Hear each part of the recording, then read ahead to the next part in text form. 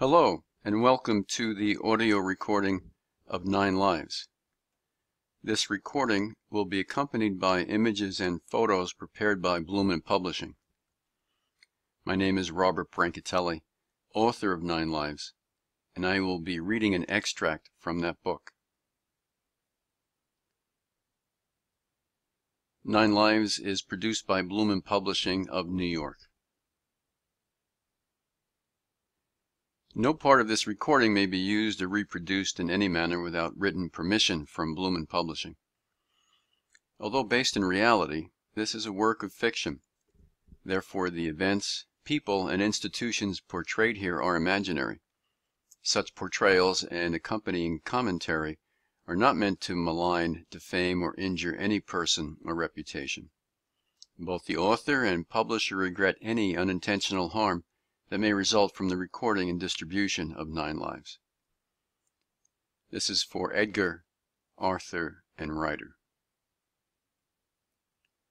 The extract taken from 9 Lives is a short story entitled Rocky the Friggin' Squirrel.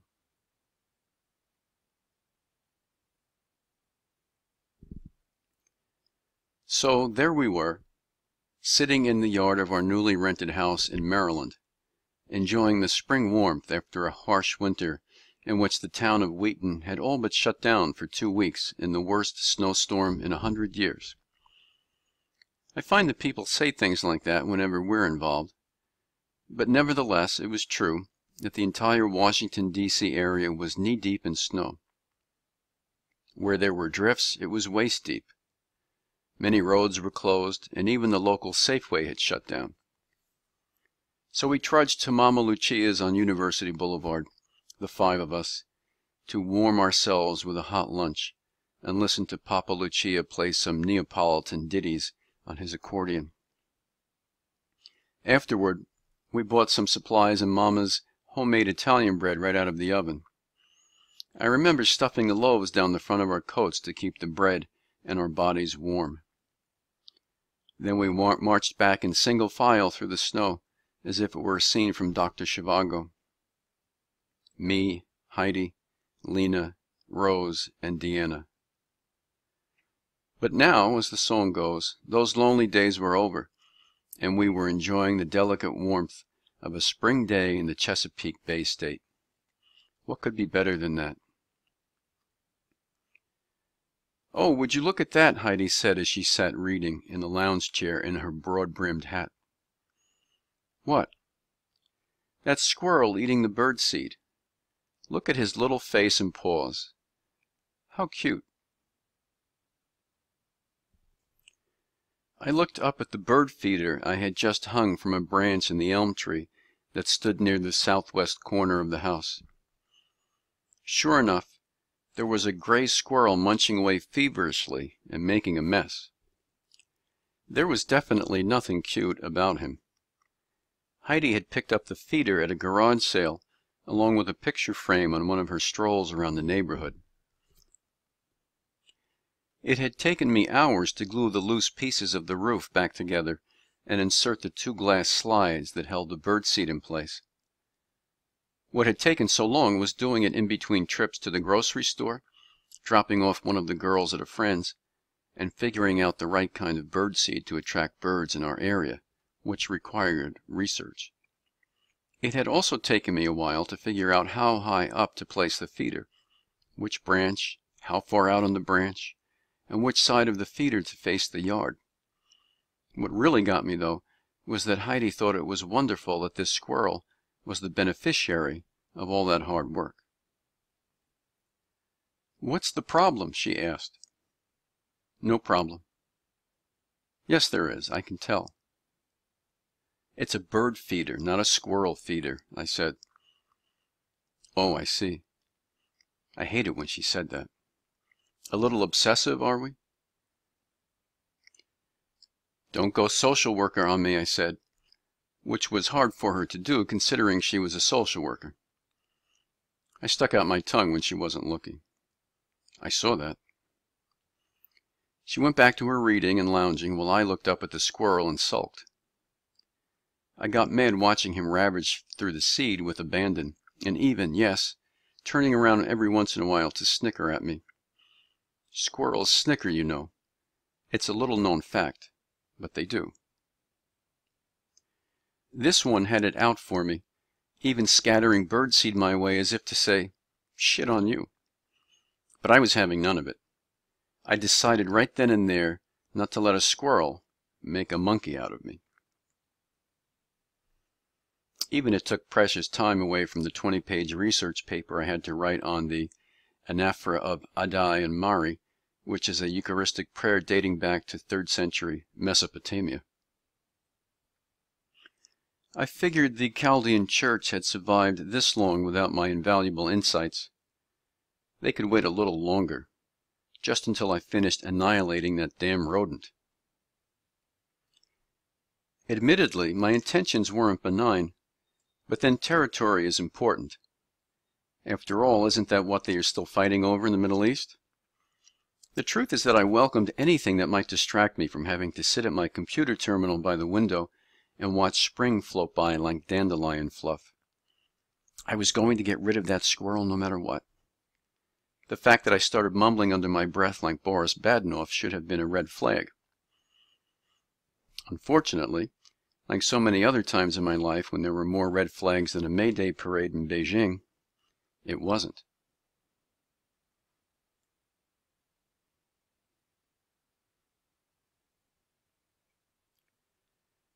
It all began on a Saturday and didn't end till the following Wednesday. I won't ruin the story by telling you how it ends, but suffice it to say that by then I had only 2 days left to turn my paper in or risk another heart-to-heart talk with my advisor, who was, quote, concerned about my performance. If she hadn't been a Dominican nun, I would have told her not to worry about my performance. I hadn't had any complaints yet, which is a line from A Night at the Opera. Not that she would have thought it funny, but I would have, which is another problem. I've been making myself laugh all my life. I just wish other people had the same sense of humor. The nun didn't, and neither did Heidi. I once told another nun, an Ursuline, who was frustrated over how hard it was to get tickets to Rent. "Well, that's your problem right there," I said. "What?" "You have to buy them." "I am thinking of putting a collection of nun stories together. I will call it Nonsense." Meanwhile, Heidi thought I was too fixated on the squirrel and not enough on getting us back to California, which was her and the girls' only objective from the moment we set foot in Wheaton. I don't blame them, really. They were California girls with only a theoretical understanding of winter and little appreciation for East Coast culture, customs, and language. After all, they came from a place where the sun shone all the time, and inventive types created things in the garage that revolutionized industries. The only thing in our garage was a bag of rock salt and half a can of wood lacquer left by the previous tenants. Saturday consisted of me running out to the yard and chasing the squirrel away from the feeder every 10 minutes. Finally I threw sticks, which got him running, literally hightailing it, back up the tree trunk, across the roof of the house, and into the street, where I hoped he would get flattened by a passing car or delivery truck, but no such luck. Sunday came, and except for those times when we were away from the house, church, shopping at the Wheaton Mall, more neighborhood walks, I began storing sticks and old shoes so that I would be ready in case of a sneak attack by the varmint, which apparently had gotten the idea that its mission in life was to eat as much birdseed as possible while giving me the middle claw. In fact, I wasn't sure at all whether he was doing it because he was hungry or just to piss me off. I mean, really, how much birdseed could a squirrel eat? "How much wood would a woodchuck chuck if a woodchuck could chuck wood?" Heidi said, smirking. "Very funny, but I'm going to get that squirrel if it's the last thing I do." That's my man.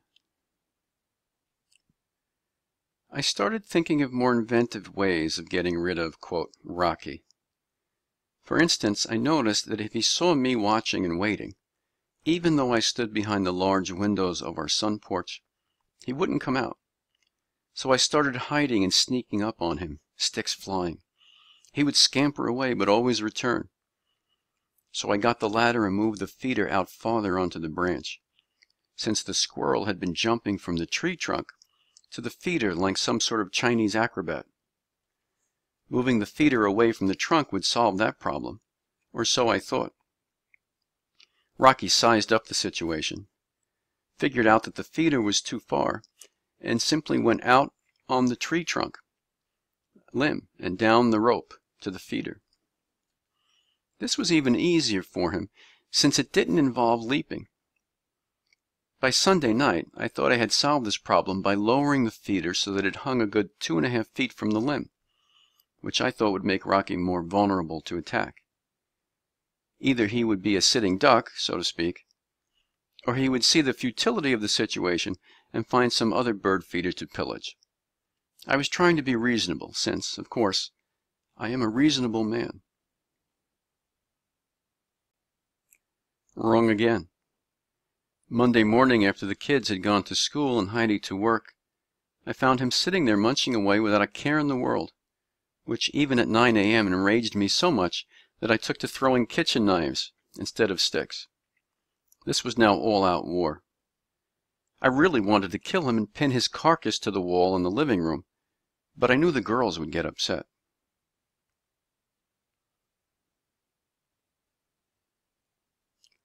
So I decided to stick to deterrence, that is, to prevent the rabid, infectious mammal from getting to the feeder.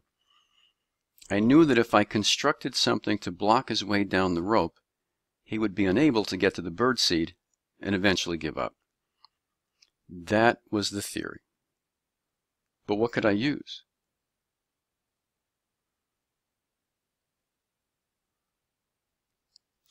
I settled on the plastic garbage can cover only because it was handy. I lowered the feeder to put the cover in place.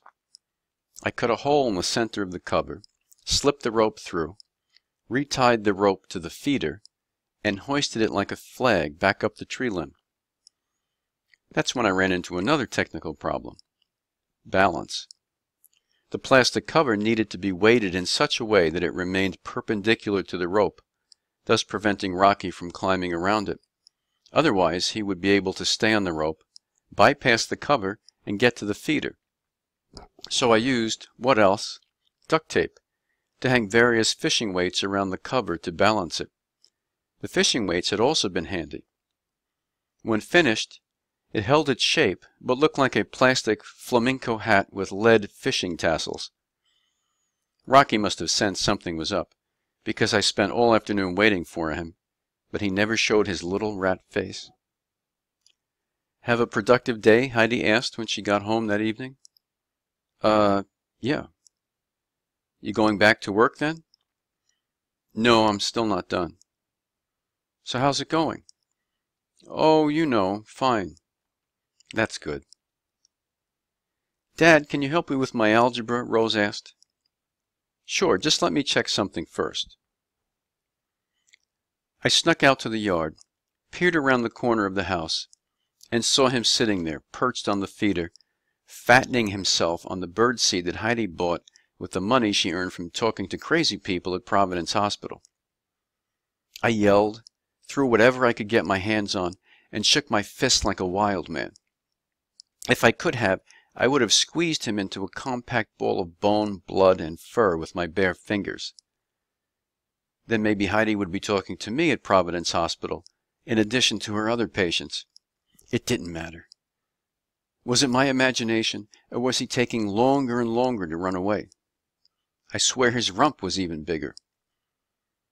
Then I looked back and saw Heidi, Lena, Rose, and Deanna staring at me from the sun porch. I didn't say anything and went back inside. One of the things that you take away from reading Caesar's commentaries on the Gallic War is that an overwhelming force, while a significant factor in battle, may not be the deciding factor. As impressive as a large army might be, What win wars are cunning and ingenuity. Caesar defeated 250,000 tribesmen on the field at Alesia in Gaul, with only 40,000 legionaries, through deceptive strategy. Of course, planting a minefield didn't hurt. Neither did 400 cyborg-like German cavalry who enjoyed cutting down their neighbors even more than they hated the Romans. The Gauls didn't have that cool Roman sobrietas running through their veins like ice water. They also didn't have engineering, which is what enabled the Romans to conquer everything from Scotland to the Caspian Sea and the Straits of Gibraltar to Luxor. The Romans built siege machines, erected towers, excavated mines, redirected streams, built bridges, tore those same bridges down when they were done with them, set elaborate traps, fired blazing rockets with catapults, and generally out-badassed the badasses. This one insight gave me a distinct advantage over Rocky, besides my numerical superiority, which consisted of my height, not the number of ground troops. I was also pretty sure that the Squirrel had not read the commentaries, and so, smug as a bug in a rug, I went to work to fix the rascal for good. And I mean good. Rescuesquat in pace, o Rocky.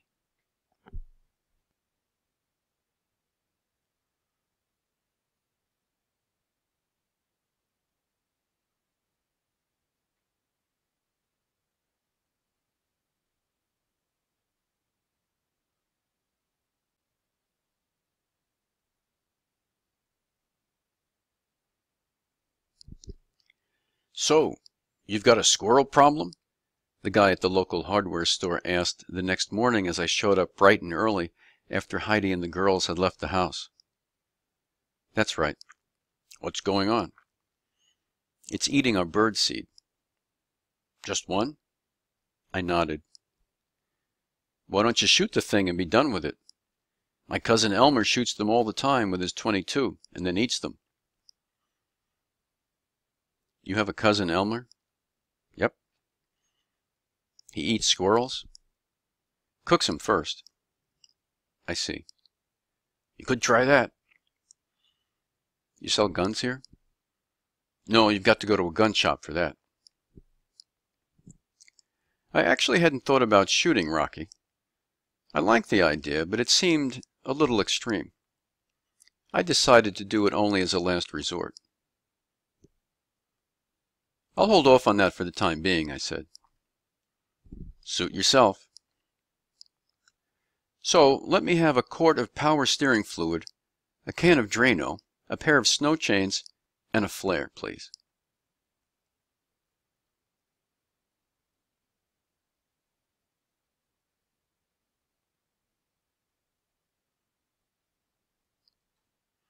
I was starting to sound like Bill Murray. Oddly enough, as the guy rang it all up, I didn't consider any of that extreme. Yes, this was total war, and I would look pretty silly if I went around with a flamethrower or even a .22 rifle to kill the thing. Not that I hadn't fantasized about it, including taking target practice on old soda cans in the woods near our house. But why drop the equivalent of an H-bomb when I could just as easily do the job with Drano? I would conduct total war in the most efficient manner possible, expending as little energy as possible. That's what the Romans did. I had already wasted 3 full days on Rocky and had accomplished nothing. I had done nothing on my paper except stack books by the computer in a nice little pile, which somehow made me feel better. All I needed to get back to work on that 3rd century Eucharistic prayer was the fluffy pelt of a major pain in the ass. I'd go to confession afterward. I rushed back home and went to work. I took the feeder down and spread wood glue over the top, sprinkling it with a generous dose of Drano. Then I ran the portion of the rope above the garbage can cover through the snow chain so that the chains formed a loose net that I figured would either trap the squirrel or prevent him from landing on the cover below. I poured power steering fluid on the snow chains, rope, and cover. Then I hoisted everything back up on the tree, tied it off, and stood back. There was the bird feeder with Drano glued to the roof, the rope glistening with red power steering fluid, the garbage can cover with fishing weights dangling from its lip, and the snow chains looking like a crab net. I stepped back farther to see if any of it made sense. I wasn't sure, but it certainly was a contraption Rube Goldberg would have been proud of. I just hoped it worked. If it didn't, I still had the flare, which I would use like a flamethrower. Combined with the power steering fluid, it was sure to do the job. You have to have a plan B.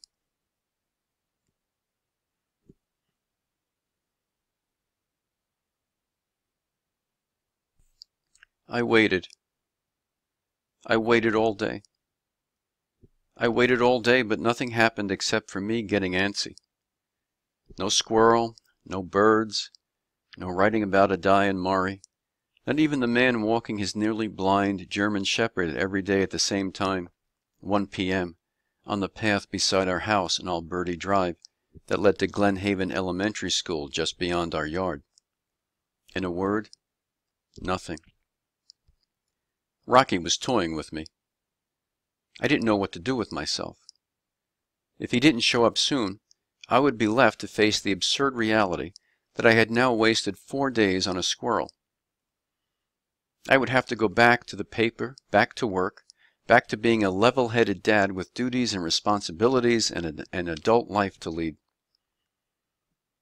Where was that squirrel? What did you say? Heidi asked. She had come home early. The girls' practice was over, and we decided to eat a light dinner on the sun porch overlooking the yard. Nothing. I didn't say anything. Oh, I thought you did. Dad, are you all right? Lena asked. Couldn't be better. Why? You're acting a little strange. I looked at her. Lena, a fire plug of a girl with a dynamo personality that attracted everyone to her, had been through everything with us. I'm not sure how she did it, but at 5 feet 2 inches, she even managed to get on the Albert Einstein High School volleyball team. No, really, I'm fine. I just have a lot on my mind, that's all. Your old dad's just fine. So how was Squirrel today? Squirrel? School. School. Lena looked at her mom, who looked at Rose, who looked at Deanna, who looked at me with those brown eyes. Then they all turned to the window closest to the elm tree. There it was in all its glory. My toxin-laced, garbage can covered, red glistening bird feeder with the squirrel munching away at the bird seed as if nothing had happened. It didn't have a care in the world.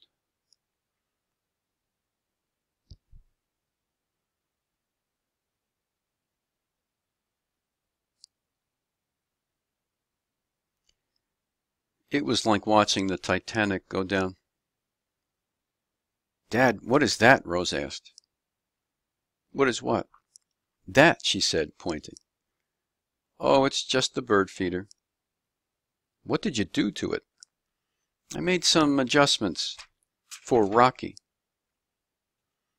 Rocky, Heidi said. You named it? Yeah, you know. Rocky the friggin' squirrel. Nearly crying, I dug into my potato salad and took a long gulp of white Zinfandel. Then, as I put the glass down, something happened. I don't know what it was.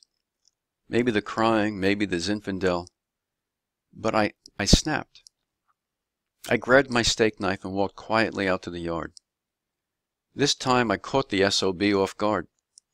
He scrambled up the rope, slipped trying to climb through the power steering fluid, and made a tactical mistake by jumping to the tree trunk.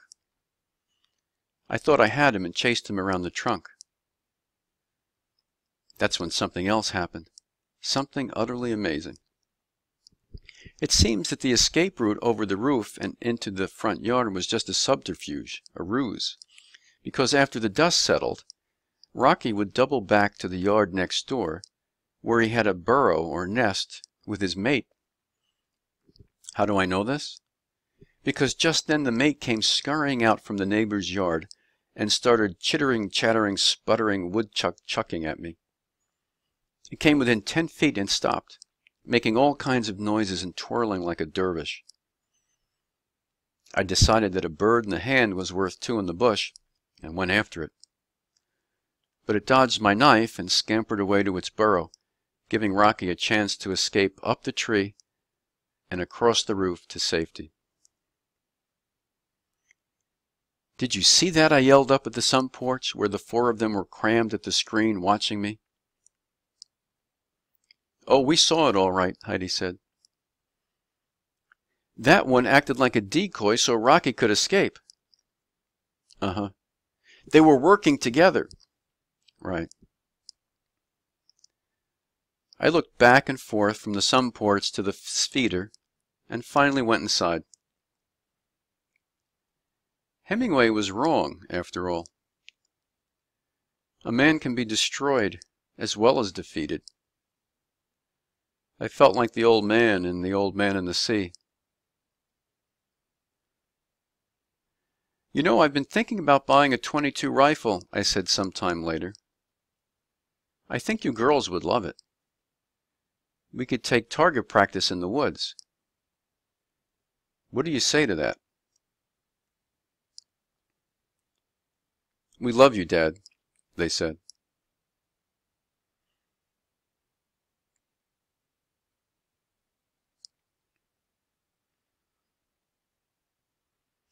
If you like this, you can buy the entire book, 9 Lives, or some of my other material at Amazon.com or robamazon.com, or you can go on the internet and search for the Brancatelli blog. Thanks very much.